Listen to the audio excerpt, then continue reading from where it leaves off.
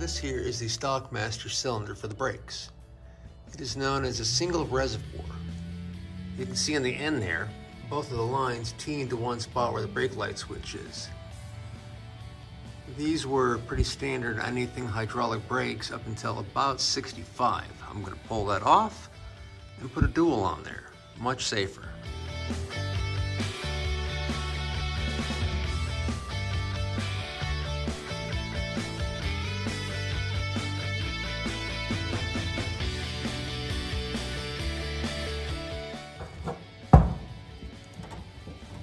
Should have just used my cutting torch.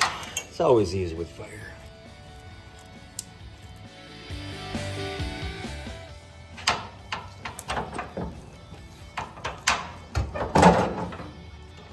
And free it is. And as you can see, it has been there for a minute.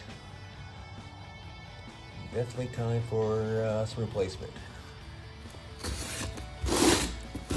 My wife was driving my shoebox Ford a couple years ago, scooting through the neighborhood, and when she went to pull into the driveway, realized there was no brakes. She continued driving up into our cul-de-sac and whipped around trying to break the speed on it, and she ended up crashing through my back fence with no brakes. It was a very scary experience. So ever since then, whenever I build a car, first thing I do is make sure the brakes are going to be up to par. Because nobody wants to be dead, that's for sure. This is a dual reservoir master cylinder, specifically for the 3-bolt applications. You see it's got 2 different reservoirs, one for the front, one for the back. I actually ordered this from Carrillo Speed. Should be relatively simple. Also got some residual valves that need to go in line there. These. So this thing has definitely been there a minute. I'm gonna see if I can pirate the brake light switch there. This funny little nut on there. I don't know how long it's been there, but it's been there probably longer than I've been on the planet, which is a long fucking time. That thing. So one thing I was told to work with is the depth of this hole here. That's where the push rod goes into, and to make sure that the air gap is right. So I'm gonna measure all that and see if I can't not screw it up on the first try.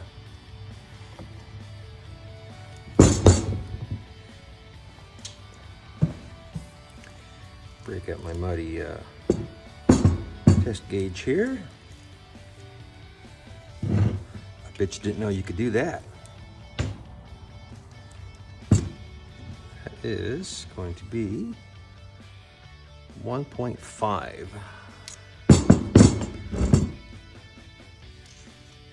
That one is going to be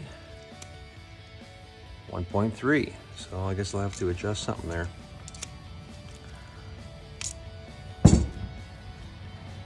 Or just keep measuring until the number's right. I don't know.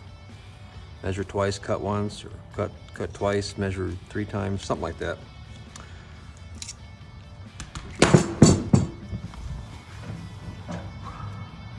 So one problem I'm having is this brace right here.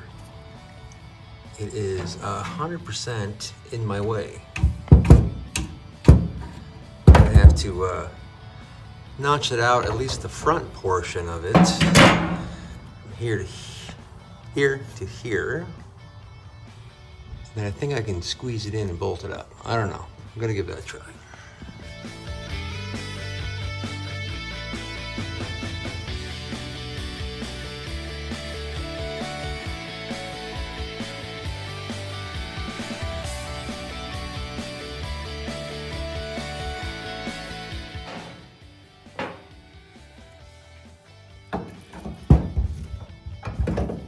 Oh yeah, oh yeah, oh yeah, oh yeah. So I need to trim the floor. So I think we'll go 6 inches back from the front of the hole. Drill it out, And then we should be good, bolted in tight.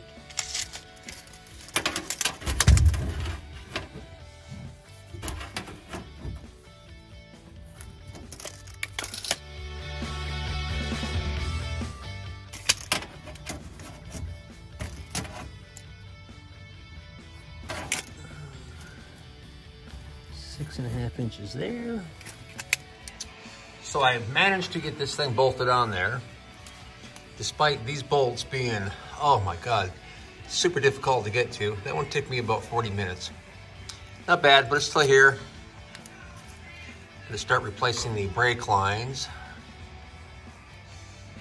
These things are, we'll call them, well, they're not leaking, but they're, I'm gonna think sketchy. This one's already been replaced.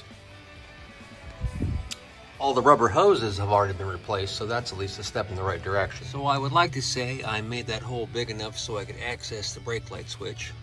In reality, I just measured wrong and cut the hole wrong. You know, I'll just have a larger cover for it. So this thing finally crapped out on me. Broke the bolt and stripped it out. So then I cobbled together this one, which doesn't work. So I had to get a little more creative. And now I got this magical bad boy. I actually borrowed it, but whatever. I'll probably keep it anyway.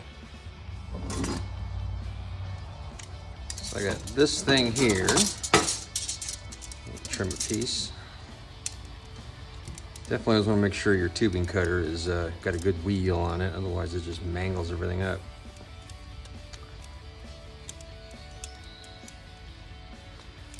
Don't want to be too aggressive with it because it'll smash the tube and then just cause you more problems. This little reamer here, ream the end. Then you got these little blocks. Pops in there.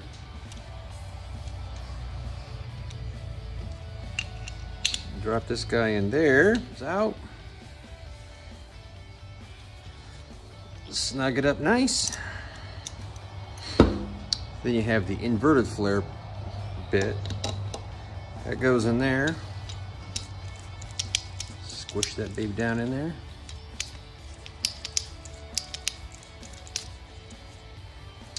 Your little dial here. Put up the close. Give a couple of pumps.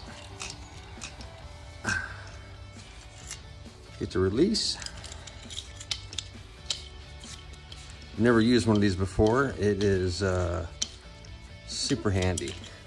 Get that thing out of there. And you'll see it starts the first part of the flare, and the second part of the flare, you use this one with the tapered end. Tighten that up on there. Close.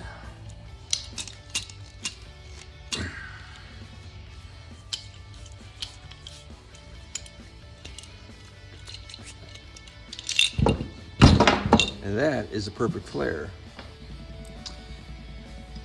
And this is where you realize that you just screwed up. I forgot to put the damn ferrule on the other end. Yeah. So you have to wonder, somebody spent the time to replace that one brake line.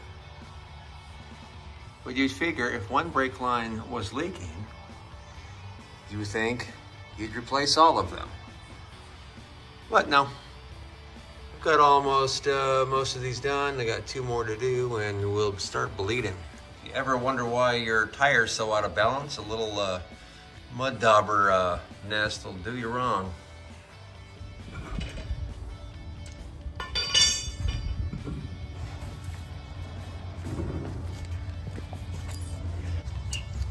So it was rumored that this car had all the brakes replaced on it. So let's double check it while we're here. These things should be repacked every so often anyway. But they look like, so far, it's good. Yes, brand new brake shoes and wheel cylinder. That is awesome. Brake drum's been turned. New bearings and seals. That is all good stuff.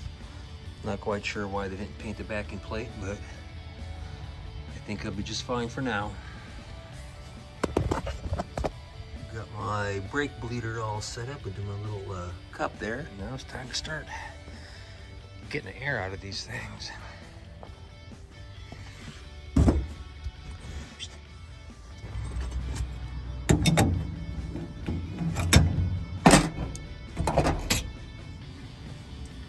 Well, at least that portion worked pretty well.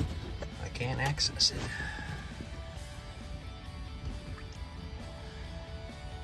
Ooh, liquid gold. Well, not really, but whatever.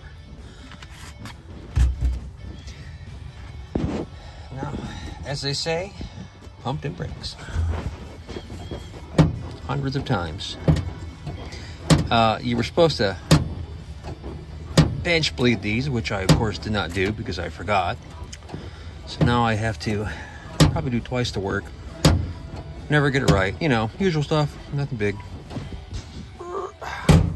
Much better. Got brakes. All new brake lines, pads, shoes, wheels, cylinders, all the good stuff. The next thing is to get some tires on this thing. I have them on order currently, but they were out of stock. And I need to start lowering it. And then I think I'm going to put some holes in this there hood. Punch a bunch of louvers in there. And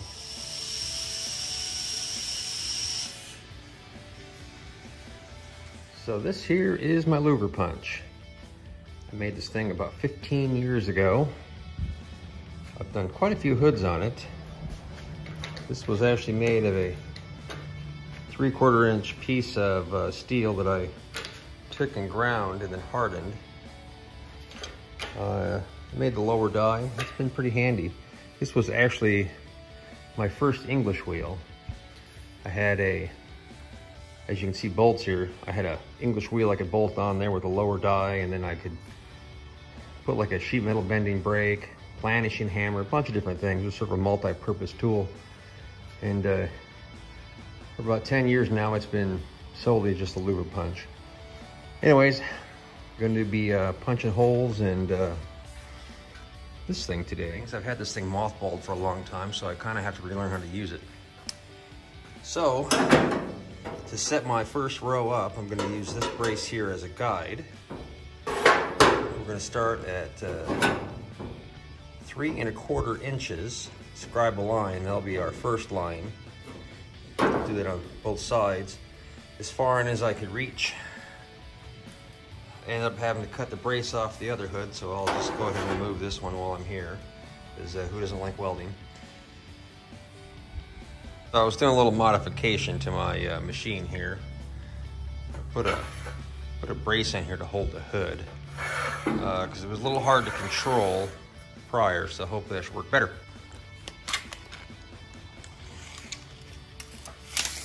Then taking and measuring.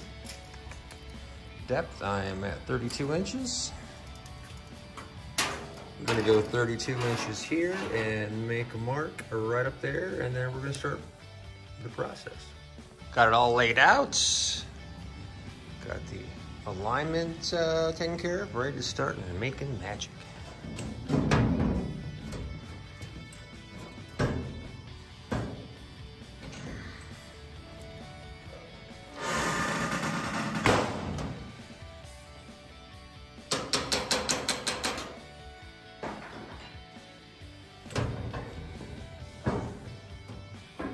And all done.